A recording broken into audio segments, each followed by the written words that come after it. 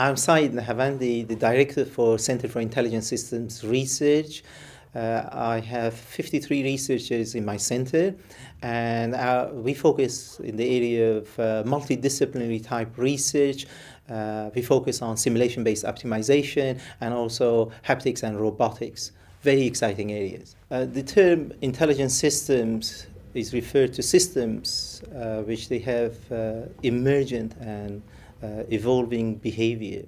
And our center has been quite unique by having a multi-skill set, having mechanical, electronics, electrical, and software engineers. So when there are a particular problem which requires drawing in skills from different sectors or from different disciplines, we have all of it in-house. Other things, we also have our own supercomputers, so this allows us to focus and do type of work which can be classified and cannot be farmed off or can be sent outside our center for processing. The evolving behavior mainly refers to systems with a certain level of uncertainties or large degree of uncertainties, or throughout with time their behavior actually changes. For example, if you look at crowd simulation or if you look at weather pattern and so on.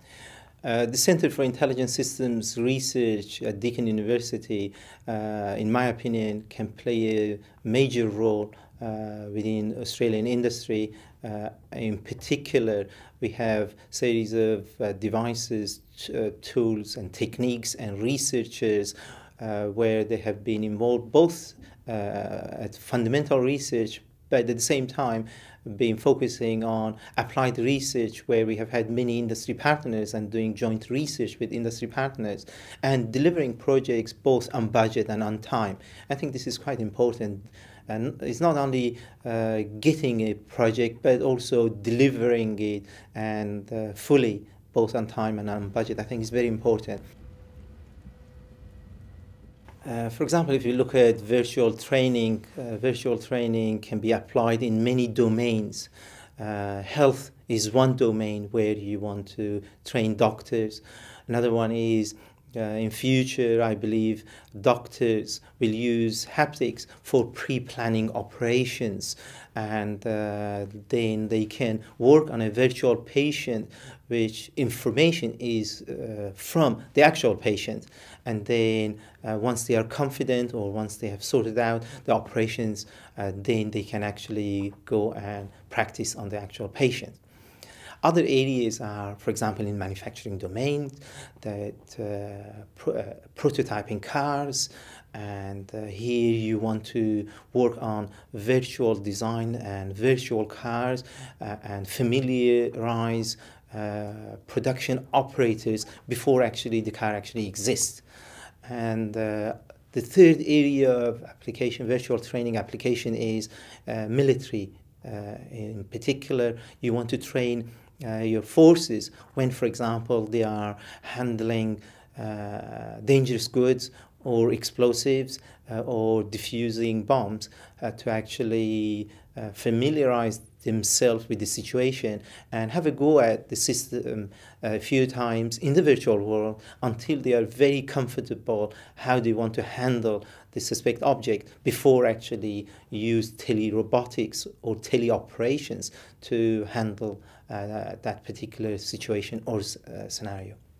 Yeah, in the area of simulation-based optimization, we have been looking at modeling large and complex systems.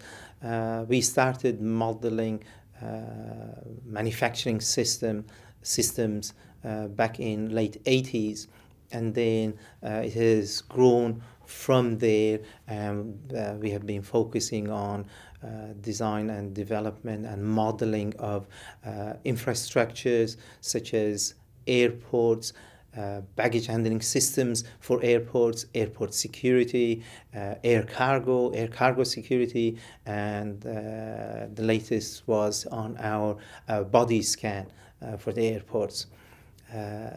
In addition to those, we have been using similar techniques, which is simulation-based optimization for warehousing and warehouse management and supply chain management and distribution centers modeling.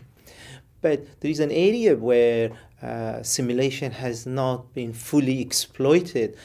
In particular, is health system. We are able to model hospitals and divisions within the hospitals to improve the operations of a hospital, to improve the quality of service and waiting time for patients, and also to reduce the cost, so to make the health system a healthier system.